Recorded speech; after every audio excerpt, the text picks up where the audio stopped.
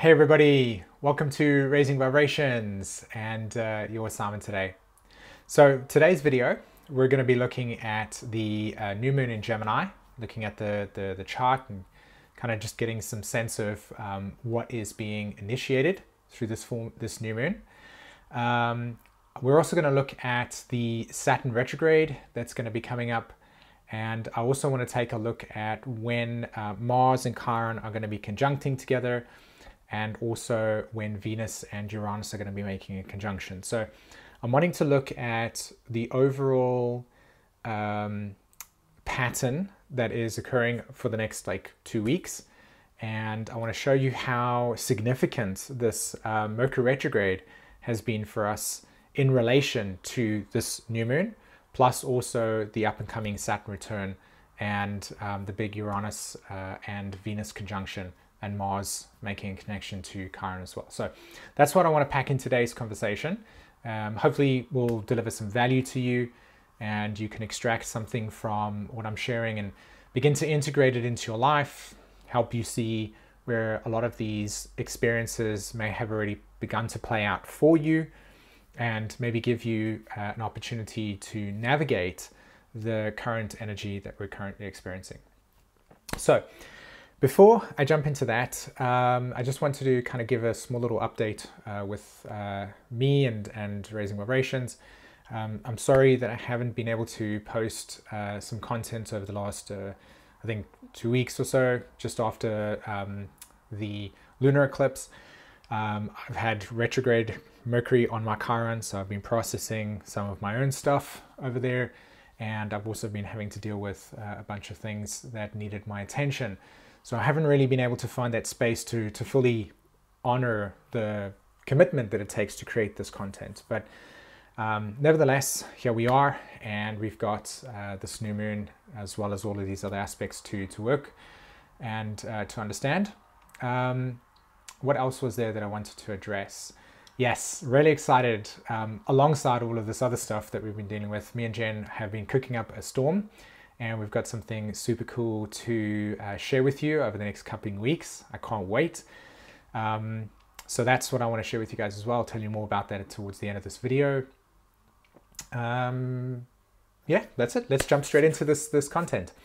Okay, so first things first, change. Okay, change. I'm sure many of you in different ways are experiencing degrees of turbulence in your life, or seeing it in the world, and the nature of the turbulence probably is in direct relation to what it is, how the transits are impacting you on your personal life, right? For those of you that are born sort of 1972 to 1983, you got Pluto and Libra. You've really been feeling this Venus transiting Aries effect, right? Because it's been squaring, or it's been opposing your Pluto, sorry. And so this last month has really been intense for that part of that generation. Pluto and Virgos, of course, you've got this lunar eclipse that landed on roughly around your Neptunes. So there's been a lot of kind of bumps and bruises that have been going along in terms of not only personally for people, but also, of course, the collective. And like I said, there's been some turbulence. There's a lot of change that is taking place, right? So I mentioned this word change, and it really anchors in the current energetic nature, vibration, pattern, however you wish to label it.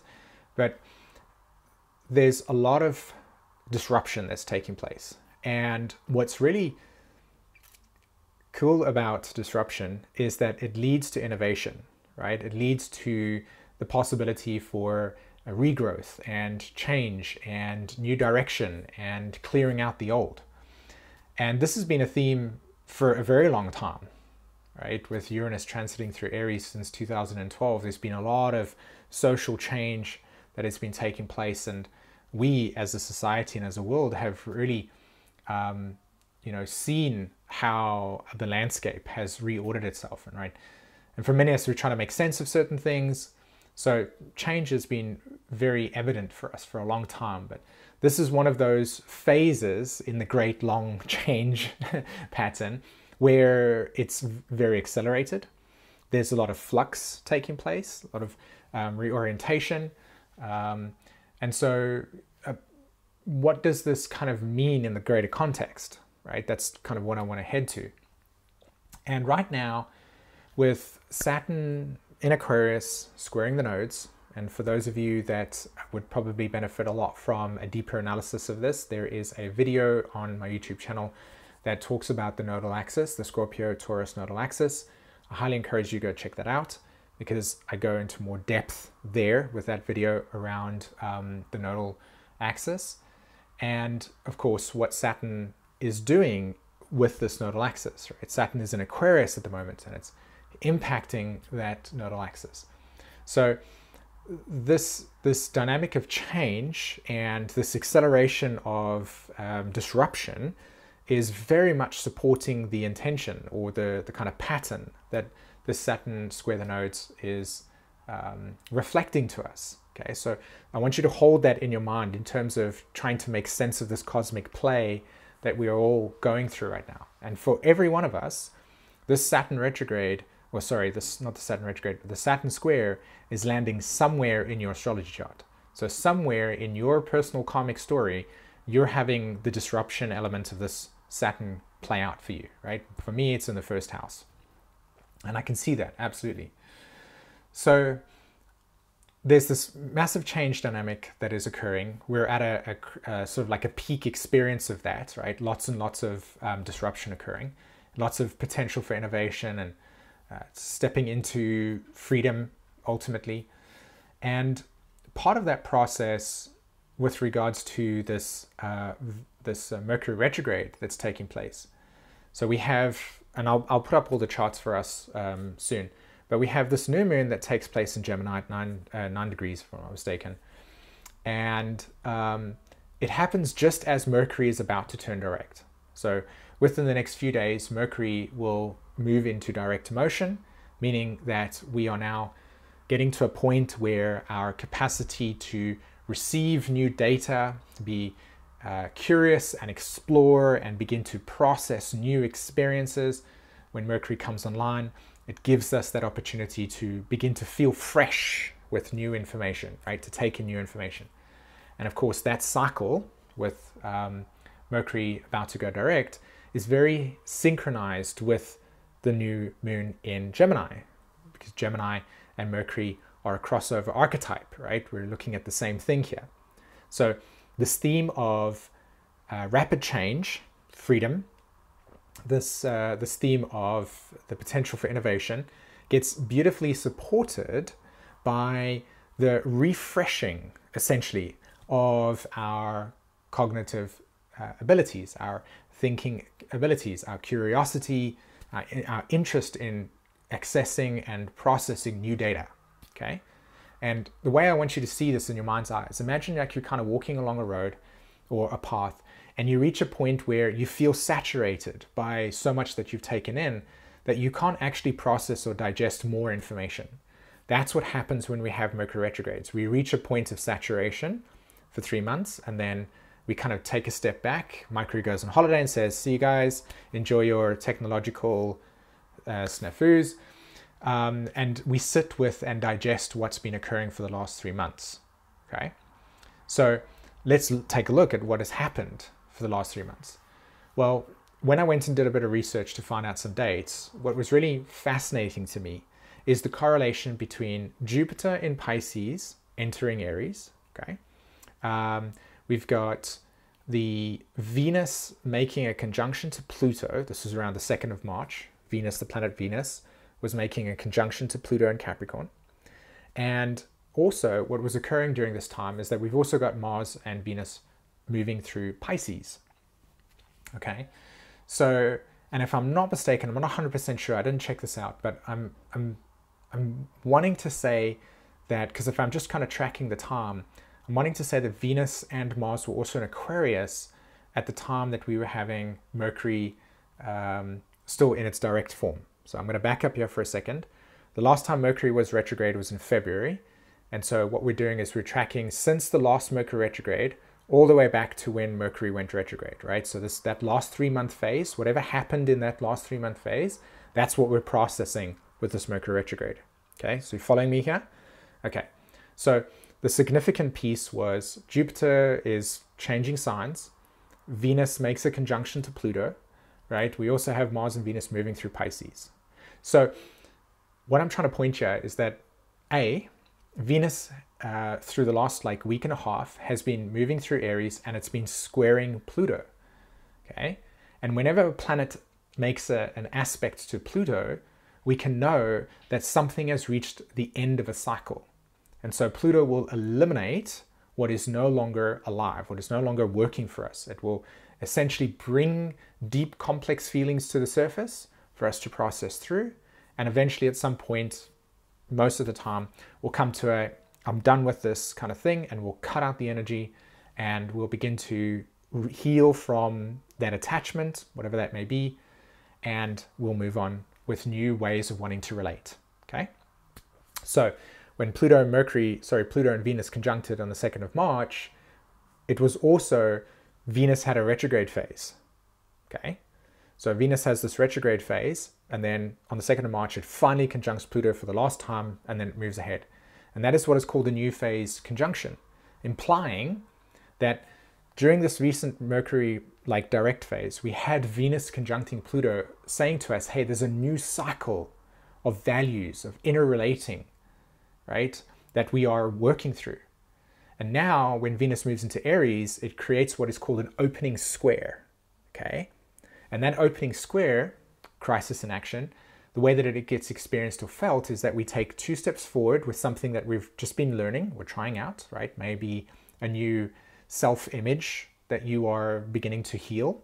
You are maybe taking certain steps in a direction, and this is healthy for you. And that would have come around when Venus and Pluto were conjuncting. So right now, with this opening square, Venus in Aries has said, right, everything that you don't want, that's healthy for you, that's good for you, I want you to throw it off. Okay. So this Pluto square with Venus over the last 2 weeks really set up and teed up this Mercury retrograde, and particularly this new moon, because again, the context here is allowing ourselves to get rid of any pre-existing narratives or storylines or truths or messaging that we hold within our lives that no longer support or reflect where we are internally. So as you're kind of growing and evolving and allowing yourself to change certain things in your life, you will come across information that will say to you, hey, try this out or do this. And then you begin to integrate it and apply it. And that kind of changes your inner relationship. And that's what's fundamentally been happening here, is that we've all been deeply processing what we want to resonate with, what we feel is what we want to carry with our lives or not. Some people have realized, this idea of abandonment, as an example, has been deeply detrimental, and that they want to heal that process. And so now they value things like saying no, as an example, when somebody says, hey, do you want to do this? And they don't want to do it, but just to be kind to the other person, they'll say, yes, I'll do it, right? And this is kind of mechanism of self-abandonment. So that's one example. It's like choosing new responses and allowing yourself to feel more free in being able to be yourself. Okay, so that's kind of the goal here, is this idea of becoming more free and aligned with yourself. So this Mercury retrograde that's about to go direct in synchronicity with this new moon is essentially pointing to where we are now able to go, hey, I've made a bunch of decisions in my life. I feel like I want to free myself of things that are weighted behind me that I don't want to carry anymore.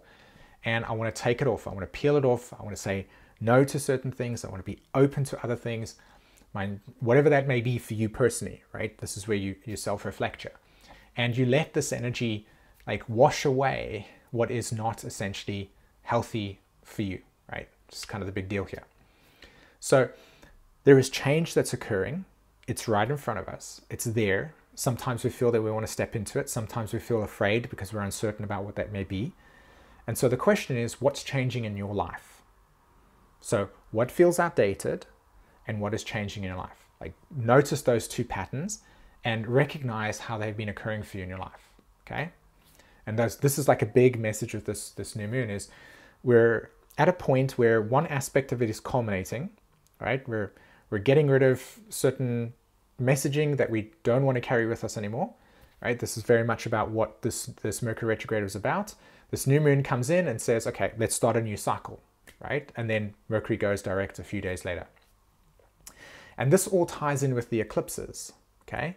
You know that we've recently had this lunar eclipse and solar eclipse in Scorpio Taurus, right? Solar eclipse in Taurus, lunar eclipse in Scorpio.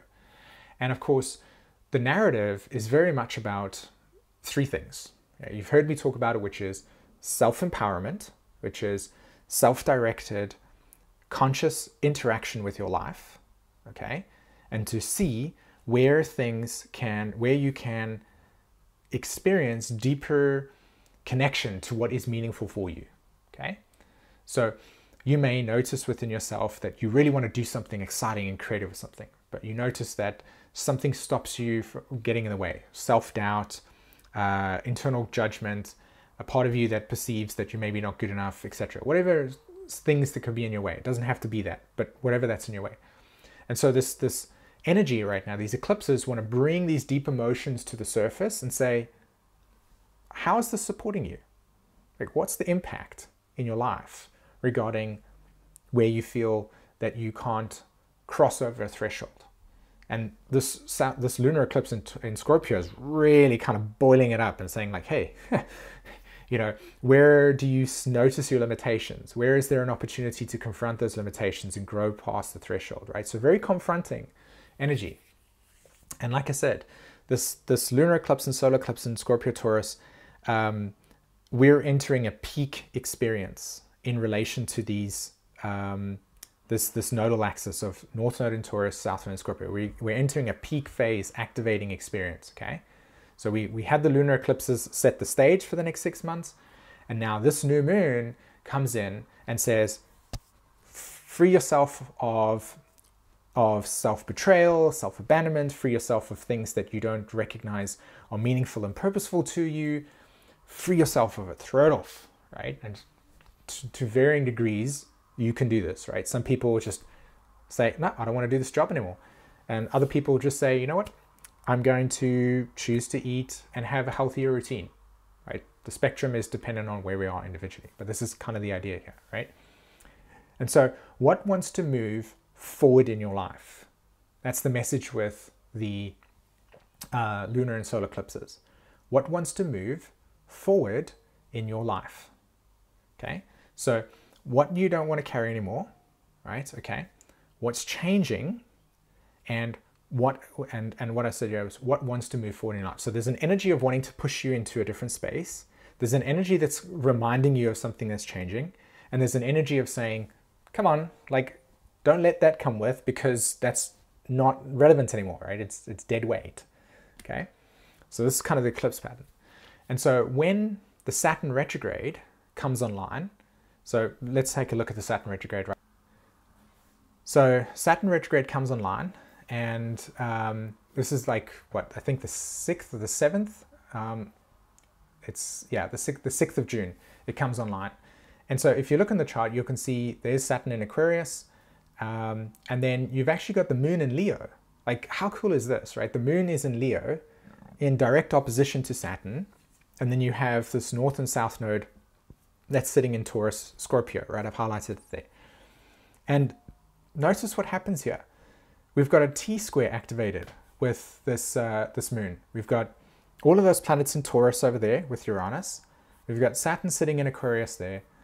And like I said, South Node in Scorpio, and then the Moon in Leo. And so what you're looking at right now, essentially, is the activating agent for the next 5 months particularly, and it's telling us exactly what we're going to process through with these lunar and solar eclipses that are coming here.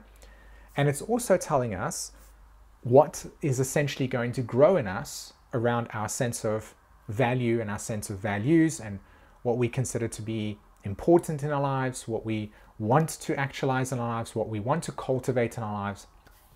And also, it's bringing with this new moon energy of curiosity and openness and learning something new and experiencing something new, okay?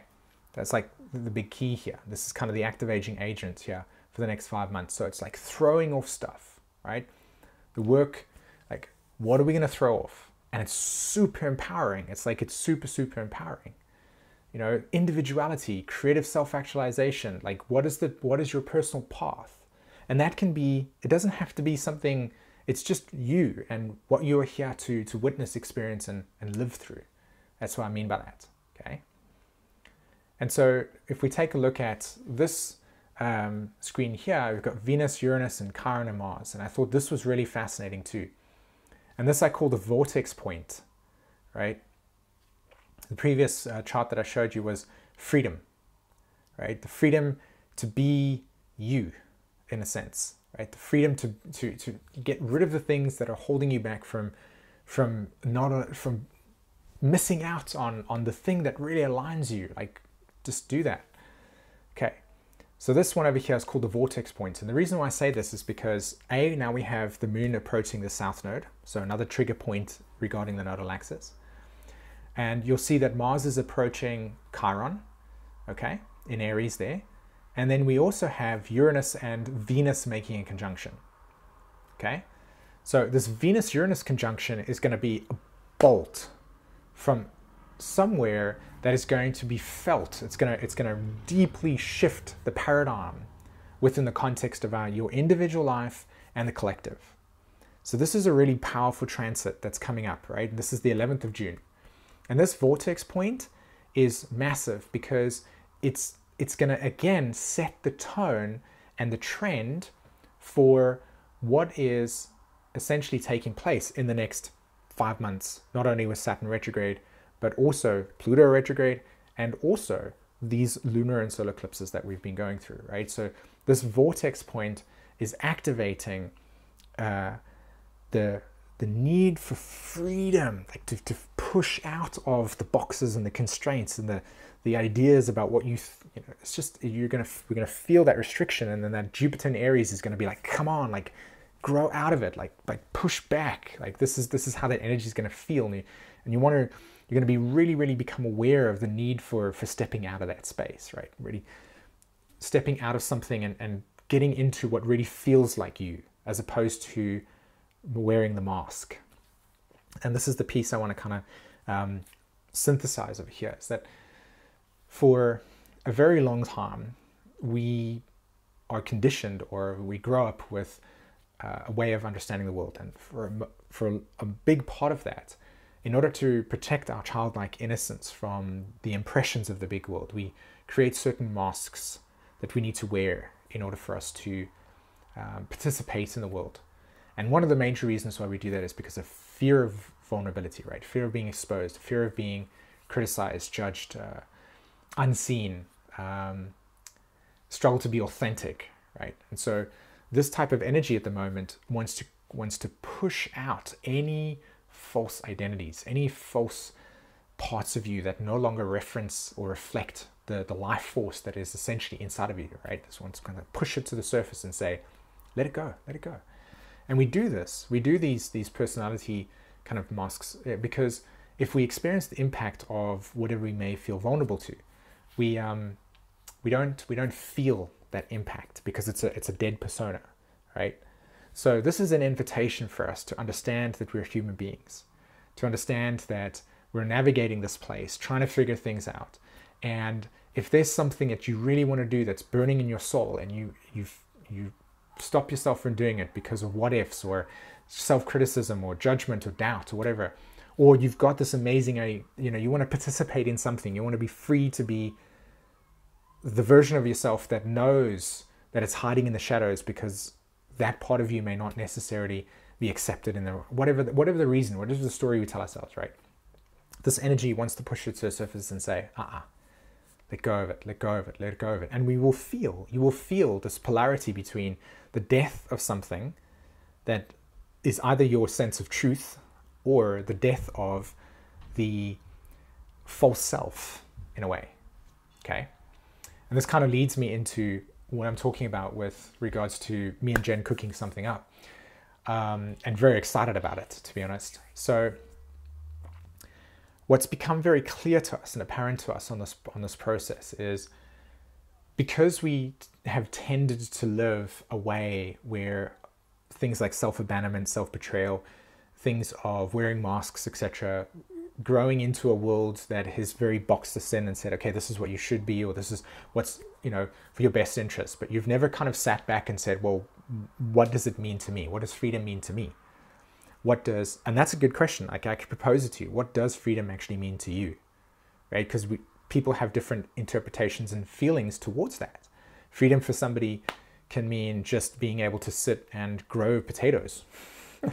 To another person, freedom can be the ability to wake up at 11 o'clock in the day because they're a night owl, as an example. Like, this is the energy here, right? And so how do we cultivate that?